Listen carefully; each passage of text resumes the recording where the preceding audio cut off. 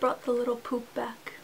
I always say it just looks like a poop emoji on my head, but I'm embracing it. Hi guys, welcome back to my channel. So today's video is going to be my book haul video. Oh boy, where do I even start? So, some of you may know that this year I was trying really hard to control the amount of books that I bought. I can only buy as many books as I read. That has already failed pretty miserably. I have only read one book this year. It was Aristotle and Dante Discover the Secrets of the Universe, which, by the way, is amazing, and I am so mad at myself because I've had that book for I think about 2 years now, and I've tried to read it on multiple occasions, but something always came up and I would never finish it. And now that I did finish it, I just can't help but think of what I missed those 2 years of my life, and I'm very mad about it. But anyway, that's basically the only book I've read so far, but I have a stack of books here that I'm gonna share. First, I'm gonna start out with this, which is FLASHFALL by Jenny Moyer.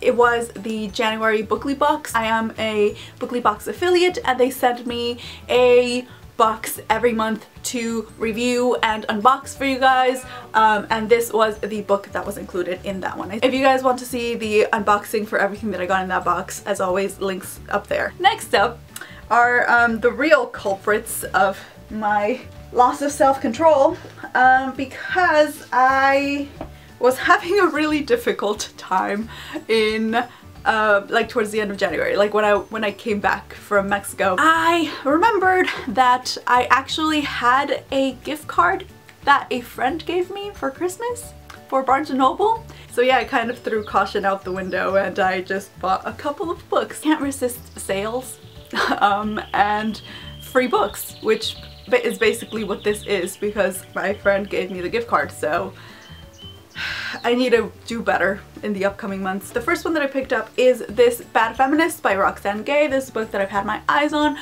for the longest time. This is basically a collection of essays by Roxanne Gay exploring feminism. From what I understand though, this isn't really a feminism theology type of book. This is definitely a more personalized account of feminism from Roxanne Gay's perspective. These are very personal essays, so if you are on the lookout for something that is more like feminism as a whole, I don't think this is a good option. I probably won't read it all in one go because I never read nonfiction all in one go. I usually read it in pieces. Because this is a collection of essays, I feel like that will be something that I can do, even if it does take me a little while to get through the entire book. And I actually just realized that you're gonna see a bit of a theme within like all the books that I picked up, or most of the books that I picked up, is that I picked up a lot of like cute romance. The first one is By Your Side by Kasie West. This is her newest release with Harper Teen. I know that she has another book coming out, I believe in July, but that one is with Scholastic. I am dying to get my hands on that one as well. You guys know I have become a new fan of Kasie West. I just find her books to be incredibly adorable and sweet and just what I need. I know that it is about a girl and a guy who gets stuck in a library overnight or something like that. Either way, I'm excited to get into it. Cute, fluffy, everything that I need right now. Keeping up with the cute fluffy romance theme here, we have Simon vs. the Homo Sapiens Agenda. This is a book that I've wanted to get since it came out, but I just never did. And then I've been seeing it pop up on my Twitter a lot lately. I think it's just because there's been so many news regarding the movie, because this is becoming a movie. It like renewed my excitement for this book. I have heard really good things about this, so I am very excited to finally jump into it. And I was actually almost gonna read it this weekend, but I decided to go with another book at the end, but this is definitely on my TBR for March. Under Rose-Tainted Skies by Louise Gornall. This is about a girl who is severely agoraphobic, I believe.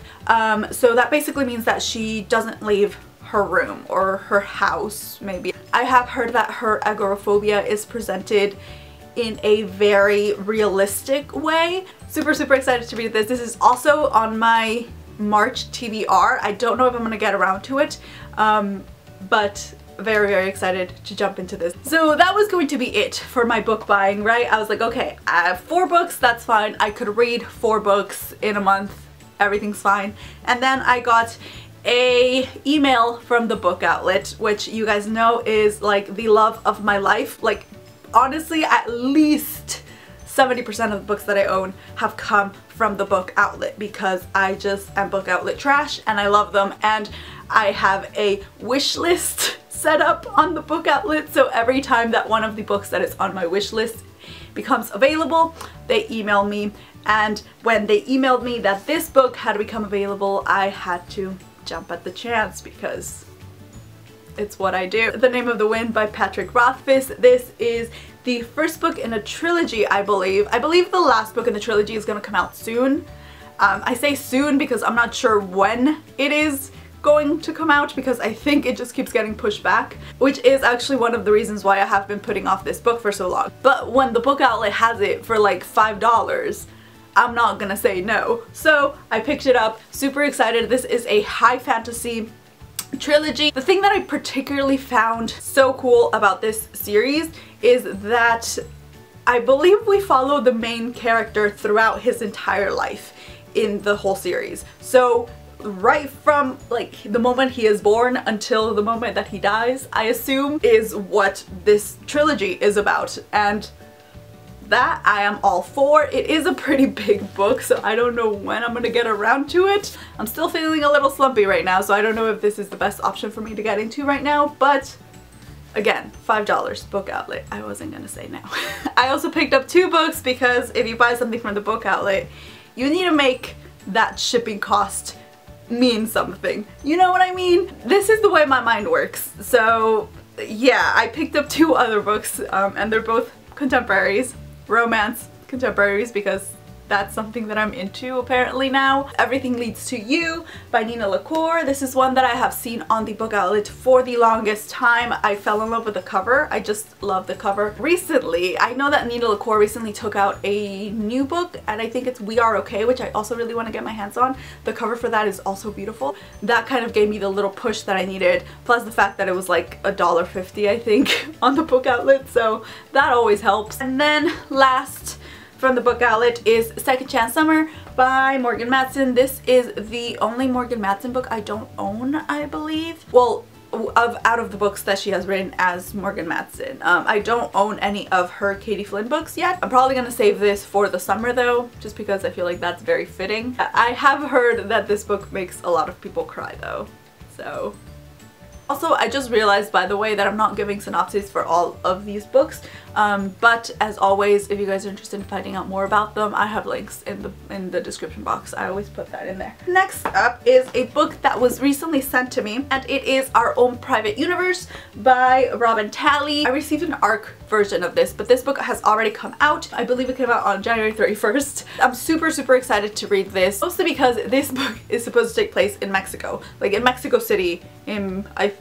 This book is like on my priorities list for March. I also know that it features like a bisexual character, I believe also like a lesbian character, if I am right. I have high hopes for this, but I'm also a little bit cautious because it takes place in Mexico. I don't know how Mexico is going to be portrayed. I don't know how Mexicans are going to be portrayed, and also there are like LGBTQ plus characters in this. I am a little cautious about just representation in general, how that's going to be portrayed here, but I am very excited to read this. I'm definitely going to keep you guys updated on this one. Last 2 books are books that I actually picked up at a library sale that I went to with my little brother.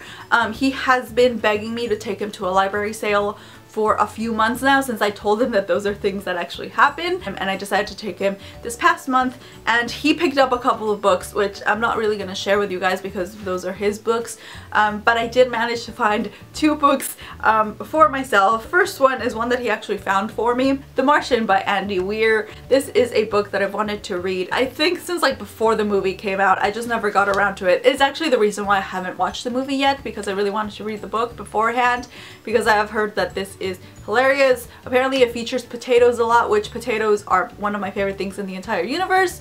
I'm not a huge fan of like the movie cover edition, but considering I got like a whole bag of books for like $4, I'm not gonna complain. Yeah, I'm probably gonna read this like when I need a good laugh, which may be soon. And then last I have on Writing Well by William Zinsser. One of the best professors that I had. He recommended this book to us. I've been trying to build a little library of like writing books, and it just didn't feel right if I didn't have this book. So I was actually going to buy the new edition, but when I saw this there, I have heard really good things about this. It is more for writing nonfiction. A lot of the advice that you get for writing nonfiction can be very applicable to writing fiction as well, and vice versa. So I'm excited to jump into this, which again, it's probably going to take me a really long time to get through it, just because that's how I read nonfiction. I don't really read it in one sitting. Like, I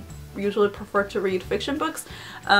But I am looking forward to improving my writing, hopefully, with this. And now jumping onto the last book that I want to share with you guys. It is actually from Owlcrate. So I was sent this Owlcrate box. I think this was their January box, and I am really late in unboxing it, and I'm really sorry, Owlcrate.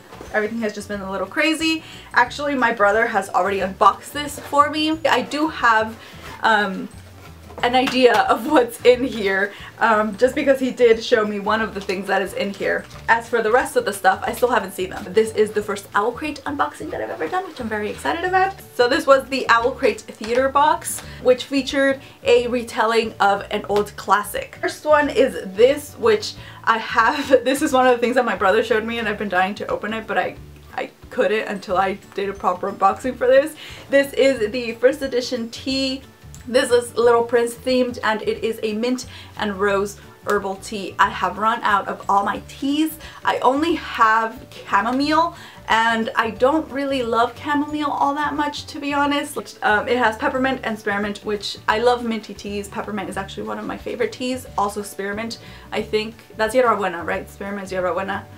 Anyway, yeah, I'm excited to try this. Next, we also have another thing that my little brother showed me, and this is a soap. This is the TEASOAPBOOKS and Owlcrate. This is the Secret Garden soap. It has white tea and berries. So let's see what it smells like.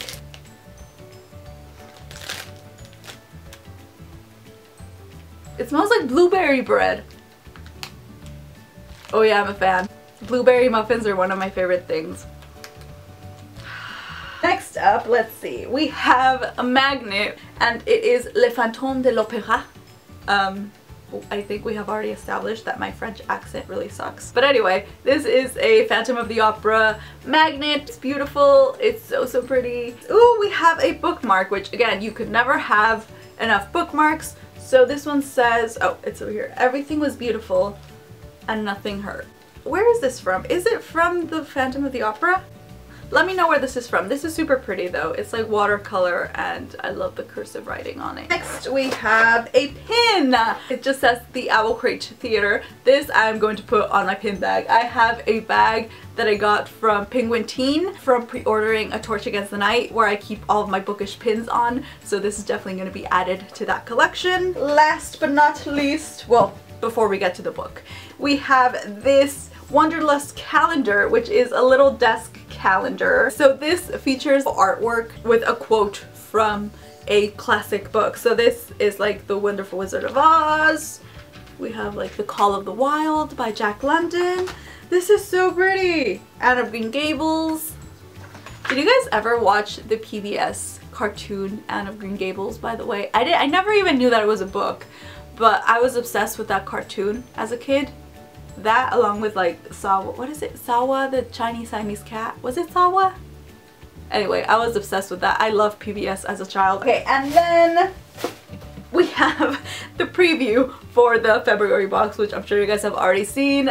So the February box was the Runaway with the Circus theme. I'm not going to spoil you guys and say what book came in that box, but for this box, the book that came included in here was ROSEBLOOD by A.G. Howard. So as far as I know, this is a Phantom of the Opera retelling. I believe it's set in modern times.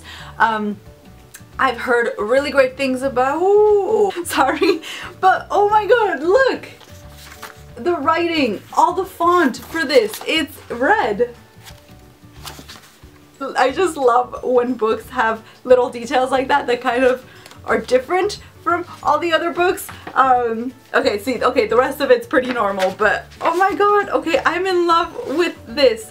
What? Ah! So then along with the book, you also got a little signed book plate by the author, along with like a letter. So huge thank you to Owlcrate for sending me this, and again, I'm really sorry that I didn't unbox it sooner, but I absolutely love all of the things that I got on here. That is going to be it for this video. I really hope that you guys enjoyed it, and I will see you next time. Bye guys!